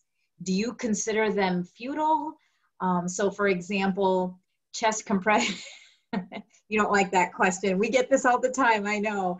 But so if patients want chest compressions, but no ventilation, but they want ventilation, and these partial situations, what is your opinion about that? That's a failure of communication. Yeah. So I call that a la carte codes, and a la carte codes when I'm on service, that's not an option. That just demonstrates a lack of closing the communication loop with the family to understand what the goals of therapy are. You tell me what your values and goals are, and I will tell you what treatments we're going to use to get there. Mm-hmm. I'm not going to do compressions without putting you on a ventilator, because that just doesn't work. So that's just not, it's something that I try to teach our house staff. That just, if we have a family request something like that, then the procedure to be done mm-hmm. requires only a chair and 2 ears. Right. So I want to say a word about that. In the old days, I mean, way before 2009, but back in the 70s, DNR orders, people were afraid to write them because they thought they were illegal and they'd get in trouble writing them. And there was a hospital system in New York that had some lawyer that told them that what they should do is keep it secret. And so they never wrote an order, a DNR order. They wrote it on little cards that were destroyed afterwards. And this got in the newspapers. And I think one of the things that stimulated people really saying we have to have policies about this. We have to, people make decisions, they have to write them down. But the partial codes in those days, it was the doctors who didn't want to resuscitate, but they were afraid to write the order because they thought it was like killing the patient and they'd get in trouble. And so there were the various names for them. One of my favorite was Hollywood Code, which was where the doctor just makes an appearance.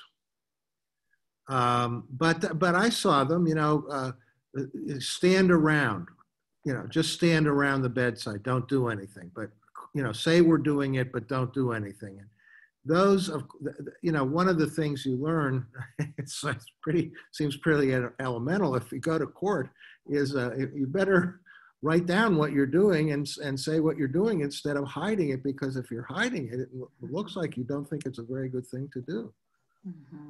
But I think the issue of families, they're confused. I mean, there is a whole issue, and I don't want to go too deeply into it, but the code is for when you arrest, when you have a cardiopulmonary arrest. And if you're going to try to save the person, you do the full ACLS thing. And if you're not, you don't. But there are a number of interventions before people arrest. And therefore, you have these more complicated orders now at the end of life, pulsed or whatever, that say, okay, just because somebody's DNR doesn't mean that if their blood pressure drops, you're not going to treat their blood pressure. And what happened was DNR orders were written and the studies were done, and then house officers and nurses on call would say, okay, here's the chart. What will you do if the patient's blood pressure starts dropping? And they got different answers from everybody. So that's no way to make a cake. So you have to anticipate as things get closer to death or dying, there are a few events. I mean, the heart, the lung, and the brains, when they stop, that's the way out. But if your liver starts going, if your blood pressure stops going, if your oxygen is real low, there are things that will lead to an arrest more likely than not. And you need to Dr. Boslett's point, it really is a failure of communication. What he said, and I have to say that this is a guy who has lived in intensive care units, and everything he said is absolutely brilliant and based on experience and data. But so another question is that Dr. Boslett, you had said in your first item, the procedural resolution process is an expert consultation to achieve negotiated agreement. The question is, what qualifications would the consultant need? How can we bring in a proper consultant? Would it be somebody like Dr. Youngner? Would it be, what qualifications would that person need? So I'll give my opinion, and people disagree with me on this, and that's okay. I don't think this has to be a physician at all, period. This has to be just someone who's a good communicator and a good listener, and someone who's able to sort of just communicate well with others. Like in our hospital, it can easily be a social worker. Sometimes it's a chaplain. Often they need kind of a physician next to them to sort of answer some of the technical, difficult questions, but sort of moving things from that cognitive channel down, someone who can move things from the cognitive channel down to the meaning channel, which all clinicians cannot do. I have partners who are simply incapable of doing that. I think they could, they just don't practice it enough. And so I don't think it has to be a clinician, or a physician. I think it can be anyone who's sort of used to talking to families at times of need like that. Yeah. Communication is definitely, we used to call it a soft skill. It is a core competency, and all physicians don't have it. So you're absolutely right, using the interdisciplinary team. Dr. Youngner, a comment regarding survival and quality. Survival is one thing and quality is a completely different concept. What is your opinion about the discussions that occur at the bedside, and should they be focusing on one or the other? Well, I think that the discussions at the bedside should be, what is if we know it, what are the goals? The patients came to the hospital with a problem. Now the patient's being treated. What were the goals of the patient in accepting this treatment, or you're accepting it? And if the goals are not achievable, if the goal is we want to keep him alive, well, to those people, that quality of life might just be life. And there are people and some religious fundamentalists who believe that way. And you can't say, well, no, you're wrong. I mean, according to who? But once you get to judging quality of life, the best answer is the patient should decide that. Yeah. And that can be really challenging too, especially if the family members and the patients don't agree on the same thing, which we see all the time. There's the work that needs to be, identify, okay, some work needs to be done here. Yeah. Right. What is your comment about how the pediatric population, how the complications occur, and the ethic implications as opposed to the adult world? I'm willing to make a controversial statement. Okay, we're ready. My experience with pediatricians, and particularly the younger the kid, the more this is true, is they really don't like to let go. And I've had cases where I've told parents, get the kid out of the hospital into a hospice, and then you can make the kind of decisions you want to make, because they're not going to let you do it in the hospital. I think they see themselves, and this is a strength and a weakness in my view, as advocates for children, but sometimes they can go overboard with that. I know, Dr. Boslett, what do you think? I agree. I mean, I don't practice peds anymore, so I don't have a ton to say, although I will say that the unit of decisional capacity shifts from looking at sort of saying something like, what would your loved one say about this situation? The unit of decisional capacity is no longer the patient in those scenarios. It's often the family unit as a whole. Because especially with chronically ill kids, the decision, they've done this as a team the whole way.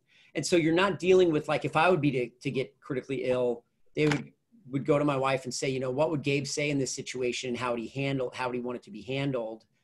But I've lived an autonomous life my entire life. Chronically critically ill kids, the unit of agency tends to be the family unit rather than the kid themselves. So, and that gets into, that gets just much more messy. Yes. Yeah.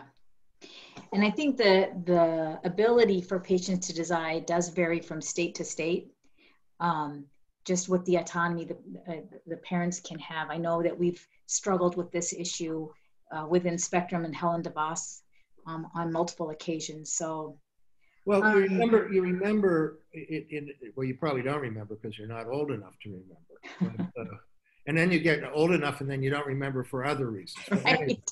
But back, I guess it was during the Reagan administration, there were these baby doe regs passed, said that anybody who was going to stop treatment in a newborn or a very young child, the hospitals and neonatal units had to post signs that said, here's an emergency number you can call, and we're going to parachute in inspectors to make sure that this something horrible isn't happening. Now, this grew out of I think some what I would say, and again, these are all value judgments, was abuse of letting kids with Down syndrome die who could have easily been saved with minor surgery, agreements between parents and doctors to do that. And the reaction was an overreaction. It basically crippled patients and doctors and families and doctors from making these decisions. And I think those things aren't posted on the walls anymore, and there's a little more flexibility. But that tradition of the pediatricians, and mostly the pediatricians, I've talked to a lot of nurses, the plural of anecdotes isn't data, but I've talked to nurses, and they often are a little uncomfortable with how aggressive the neonatologists and others can be and the messages that they give to families. So these are very tough problems, and but I do think it's different than adults. I think it's very, very different than an adult intensive care unit. Yeah. Another ethics question. What are your thoughts about a patient who comes to the hospital from a suicide attempt, but had signed a DNR prior to their hospitalization? Should that DNR be honored? Should they be allowed to have hospice care if they are presented with a failed suicide attempt? Can I ask for a clarification? Yes, what does coming to the hospital with a DNR order mean? So if a patient had a DNR order but has a failed suicide attempt and presents to the hospital. Okay, why was the DNR order written? It was for whatever reason, the patient, the patient wrote it. He had 2 witnesses. It was all legitimate. And now he presents to the hospital he or she presents to the hospital with a failed suicide attempt. What is the obligation of the clinical team to save that patient? Okay. I have a strong feeling about this, and I think it's not as hard as it sounds. If a person, an adult, has made some kind of advance directive about the conditions under which they wouldn't want to be kept alive, say, if I ever have a stroke that's so bad and my brain is so damaged that I can't recognize people, I can't recognize my family, I don't want any aggressive treatment. And they do that not because they're depressed, but because their father I saw a case like this. It happened to their father, and their father hadn't left an advance directive, and it caused a big problem in the family. So the person wrote this advance directive and then subsequently got very depressed and made a suicide attempt and was resuscitated and treated aggressively in the unit. Well, the patient had not met, but let's say the patient had such a bad brain injury that they were in the state that the father had been in, then you have to honor the advance directive. That's not part of the suicide. That's honoring their wishes when they were competent and anticipated a certain situation. You say, well, they got there by suicide attempt. Well, you want to punish them? I mean, what's the point? Yeah. However, Dr. Boslett, do you have this is as a hospitalist and even as a hospice palliative care physician, this is something we don't deal with often, but boy, it really is a challenging situation. You have any comments or any thoughts about this? Where it gets really complicated is if part of their suicide plan included writing down these wishes in the throes of suicidal ideation. Yeah, then disregard it. Right, and that's when it gets hard, right? Because especially, it doesn't really get that hard, but then it gets hard when then you have a patient who is severely cognitively damaged, right? So they're partially successful in their suicide attempt, have severe anoxic injury, and now you're stuck with, okay, now what do we do? Right. Because it seems like honoring their wishes is helping them carry out their suicide. We've had a case like this on our ethics committee, not exactly like this, but we've had arguments about what to do with these, and it's just really thorny, and I don't have an answer. Yeah. What are your, Dr. Youngner, your statement about surrogates should not have unilateral decision capacity? Can you reflect on that, expand on that a little? Wait, that surrogates should not have unilateral decisional capacity. Okay, meaning that authority, maybe you mean authority? Okay, yeah. Capacity usually means like competence, but you mean that should surrogates have absolute authority? Right, I mean, obviously, if a surrogate's making a decision, the first thing we want to know, is that in line with what the patient would have wanted? Is there any knowledge of what the patient would have wanted? And if there isn't, we generally every day, hundreds of cases in every hospital, well, that's an exaggeration, but many cases in every hospital, we let families make decisions for incompetent patients without advance directives. Is it absolute? Absolutely not. If a surrogate's asking for something that the doctor thinks is harmful to the patient and not a benefit to the patient, they can refuse to do it and say, take me to court. Yeah, absolutely. There's not an obligation to do what, it's not like a rule that they say this and then, you know, that's it. Then there's no other recourse. So doctors' biggest duty by far is to their patients. And if their patients' interests are being severely hurt by a surrogate, they have an obligation to step in and stop that from happening to the best of their ability. Yes. Yeah. You know, we advise our patients to make sure that they pick the right surrogate. It doesn't have to be a wife or a husband or somebody, but just make sure that you pick the right surrogate.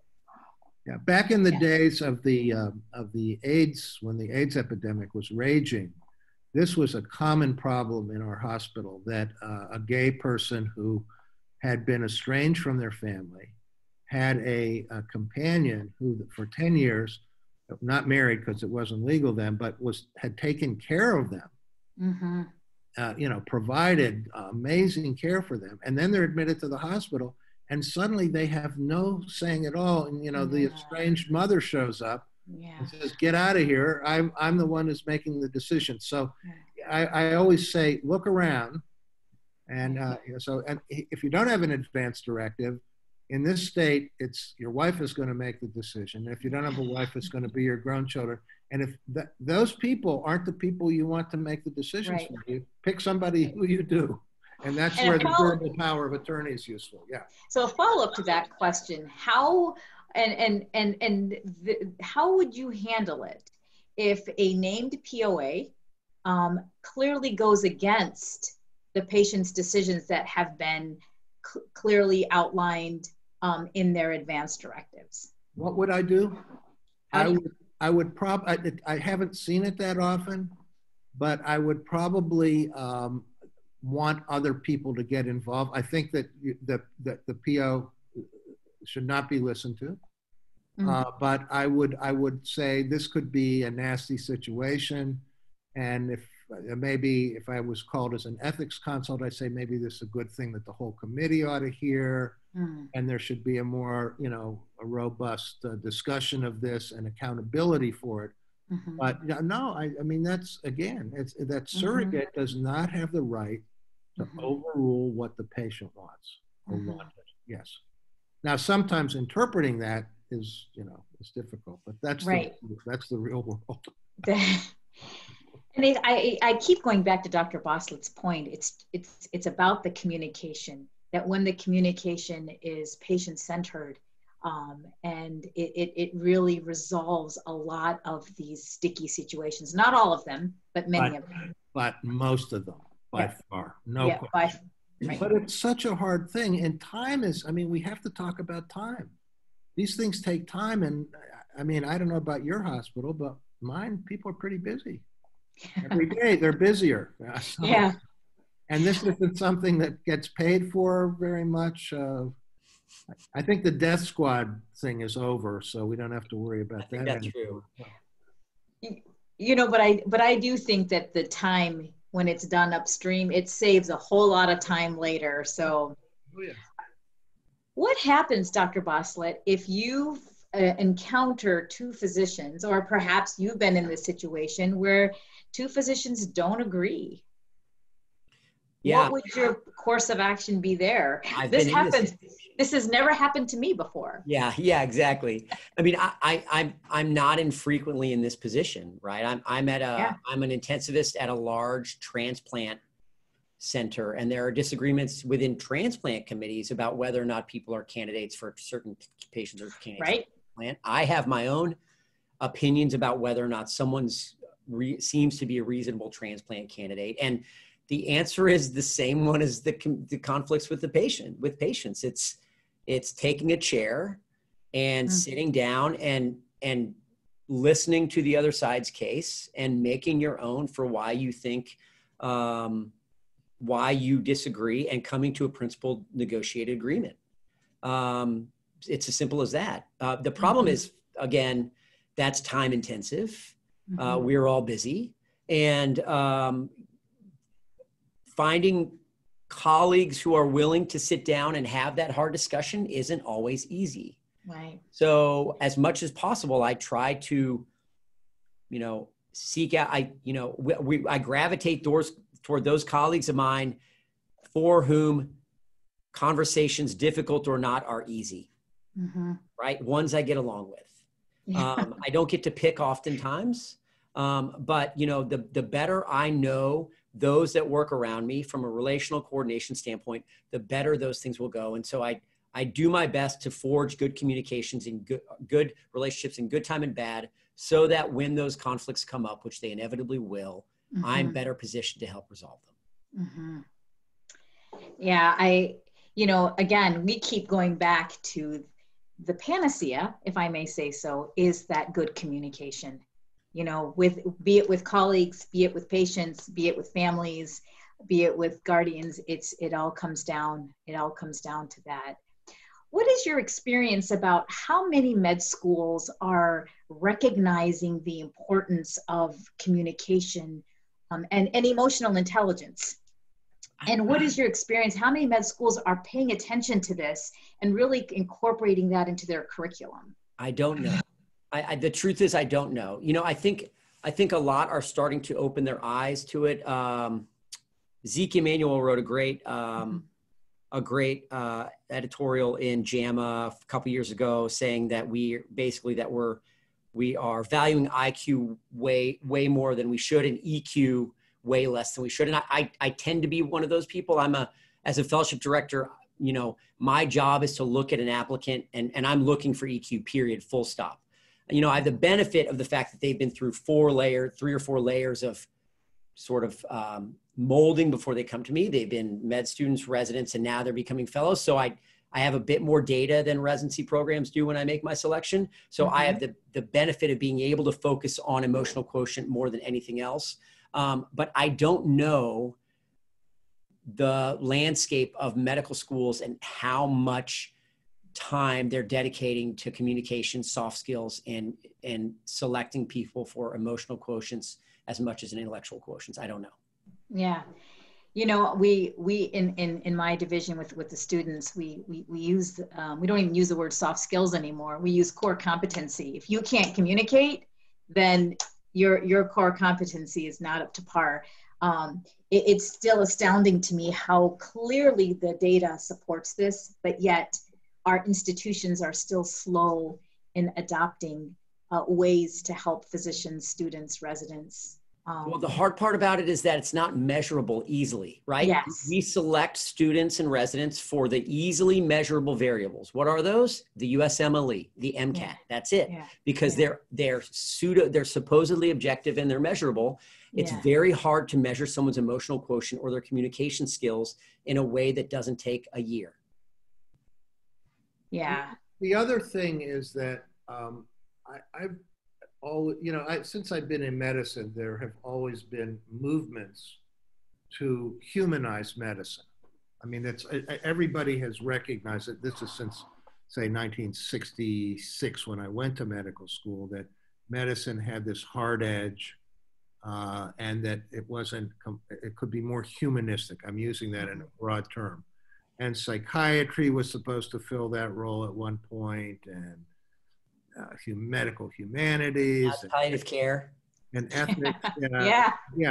But the truth is that if you teach this stuff to medical students and then put them out on the wards, and the residents and the attendings think it's bullshit, if you'll pardon my French, which they often do, never ask questions about it, and never recommend papers about it, the message is pretty clear. And that's, I don't know what they call that, the hidden curriculum or whatever. That's a big problem because that's where your professional, if you're a total jerk, you're probably not going to ever not be a total jerk. And if you're just this wonderful, sensitive person who's a great communicator, some people are born that way. Yeah. But most of us are in between. And if you go on the wards and all this stuff, people will look at you and say, this is really important. oh, what happened to that? Mhm. That's so important. What happened to that? And that's a real, I think that's been a challenge for medicine, and it will continue to be a challenge. Yeah. Yeah. It's people taking care of people. That's a setup for complications and complexities. And people learn from their role models. Right. And right. getting most medical students, I'm not their role model. I hate to say it, but it's a surgeon or, you know, yeah, cardiologist or something. And that's where they're gonna really learn this stuff. Or yeah, not. yeah. What is your view regarding the interface of religion with ethical, when that poses a barrier to what is perceived as ethical care or inappropriate care? Perceived by whom is it? By the physician, by the clinical team, but the patient or family has a religious view that's... Correct. Well, if it's not against the law, if their view isn't against the law, and it's not this extreme example of futility, I mean, if somebody says, I believe that life in a persistent vegetative state is worthwhile because God says whatever, can I say, no, you're wrong? I mean, so I think that having worked in these settings, I think that we often, as physicians, underestimate how religion can be helpful to people. I mean, we all have the case where, you know, I won't let them die because, you know, it's up to God what happens. You know, and I always say, I've tried it a couple times. Well, if it's up to God, well, then why don't we just stop? And if God wants to save them, yeah, that never works. I mean, my own view is that very often, unless it's very specific questions like abortion or birth control or something like that, that usually people use religion to back up whatever they personally want to do. Right, right. Unless the religion has clear guidelines. In this situation, this is what you must do. And that's because when these things were laid down, nobody had an idea that we'd be making decisions like this. Right. But having said that, you must respect people's religion. I've found that hospitals that have robust pastoral care programs it's so valuable. I used to be cynical about that when I first came out of medical school, but they're so valuable. And that side of things has to be recognized. That's not saying, well, then the Bible should tell the doctor what to do. That's not the same thing at all. Dr. Boslett, can you share any experience that you might have had I mean, I hear this quite a bit. It's not infrequent. Yeah, we cringe when when we're sitting with a family and they bring up the M word, the miracle word. We're waiting for a miracle, right? I mean, and I see how staff just kind of crumble under that because they have no idea sort of what to do with that. And, you know, again, it comes back to communication. The way to communicate your way through that scenario is to just lean into it with them. And wouldn't that be awesome? Yeah, I'm here for you. I'm waiting for that too. Yeah. It would be so great. And then you give it a few minutes to settle, and then you can maybe come back and say, have you thought about what it would look like if that didn't happen? Yeah. But leaning in as much as you can, because you're not going to fix their decades held religious beliefs in a 10-minute family meeting about their mom's, respiratory failure. Yeah. Not going to happen. So get rid of that idea. Yeah. Yeah. One last question. We're almost at time and we have about a minute, but I'd still like to ask this question. Any data if people of color are treated differently in the end of life decision-making process? And I haven't looked at the data for a while, so I'm sure Dr. Boslett is more up to date. My impression is that poor Black people in intensive care units end up getting more care than other people do, not less. I don't know. What's your... I don't know the data. It's not necessarily, and I don't view that as a good thing necessarily. It's not that they're getting more because that was what was best for them. It may be because they're demanding it because it's the only way they can get care. is to get in an intensive care unit or whatever. But I think the data don't show, I mean, there are plenty of places where you can show that people don't get good health care because of usually economic things, which may be correlated with racial or ethnic things. But in the intensive care unit, and people say, oh, they're going to stop because of money. I've actually, and I'm a cynic about institutions, believe me. I've never seen that happen. I'm not saying it hasn't happened, but I've spent a lot of time in intensive care units. I've never seen it. I say, hey, let's pull the plug on this. It's costing us so much money. I've just never seen it. Right. Now, yeah. I mean, there are other ways hospitals do that by who they market to and lots of other things. But I want to say one quick word about miracles. I mean, the truth is that hospitals, and I can't speak about Grand Rapids, but I can certainly speak about Cleveland. Hospitals advertise miracles. And I don't see too many ads that say, if you come here and you're dying and things look really bad, we have people who really work with you, right. and talk with you and communicate. We have communication. Right. We've got a great hospice program, right? Come, we're going to help you die with dignity. Yeah, right. Yeah. So there's a certain thing about the business that sells miracles. Right. And, very good point. There are miracles. Very good point. There are. Very good point. I think we could continue this conversation for a very long time. There's just so much to it. I want to thank you both so much for sharing your expertise, for sharing your thoughts, and for having some bold conversation. I think that that's what's really needed. So I appreciate that very much. And thank you so much to the audience. You guys have been, I couldn't get to all the questions because we would be here way late into the night, but please continue to participate in these sessions. I just want to remind you that there's another one coming in the winter, February 22nd. It's the West Michigan Medical Ethics Conference. It is called Waiting for a Miracle, the Role of Religion in a Patient's Decision-Making. There's that miracle word, so you guys might have to come back and just participate and attend the conference. That is the daytime event. There's actually an evening event on the same day called The Role of Religion in Healthcare. So please participate, join us again for this. Thank you all so very much. It's been just, I learned a lot and I had a great time as well. I hope you all did too. Thank you again. Thank you. Thank you. Have a good night, everyone.